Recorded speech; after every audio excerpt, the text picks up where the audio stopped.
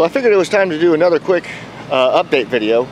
This one will be shorter than the last one. The most obvious thing that I've done so far is I put the drop kit on it. We got a 5-inch drop in the front, 7-inch drop in the rear, and I do have a whole series of videos on how I did the drop kit in the front, and then another series of videos about the rear.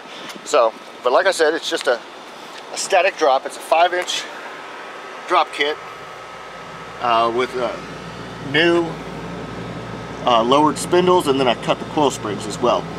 So another new thing I've got 2 new tires on here, and I painted 2 of the wheels. And so really I can afford the tires. The tires are actually pretty cheap. They're just off-brand tires. I mean, they're 235 75 R15. I'm sticking with the 15-inch steel wheels. I did get the aluminum hubcaps. I found those on eBay. But I've got 2 new tires, and the reason I'm buying them sort of one at a time is because I got to paint the wheels. And so this wheel's been painted. I don't have the dog dish hubcap on there, but there's 1 painted wheel there, 1 new tire, both on the front.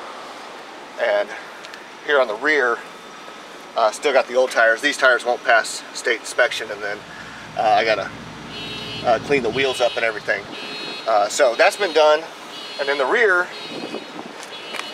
is just a flip kit.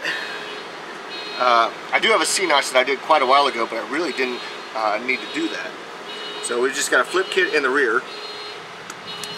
And then not much else has changed. I do have the spare tire mounted. This was a series of videos that I did on how I made this dimple here, this cutout in the fender. So, and then the bracket that I made there. On the inside of the truck, I have added the center console. I ordered that from LMC Truck. It's a brand new center console. They only come in black, and they recommend that you do not dye them or paint them. That doesn't adhere well to the type of plastic that they use there. I don't have any videos of how I put this in. It was just a real simple install. Just 4 bolts come up through the floor, and that's it. There's really not much to it.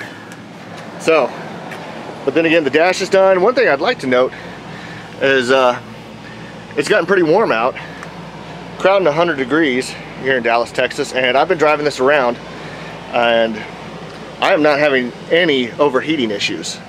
It gets up to 200, then thermostat will open, the fan will come on, and it'll drop back down to 180, and it'll just fluctuate between 200 and 180.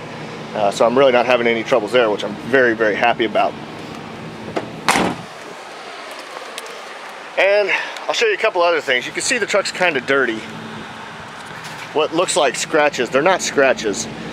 They're from the rubber hose, just the garden hose. And what I've been doing is I'll have a series of videos coming up on this, but I'm doing a Fotina paint job, and I've pretty much finished the tailgate. I did squirt some rattle can gloss clear coat on that,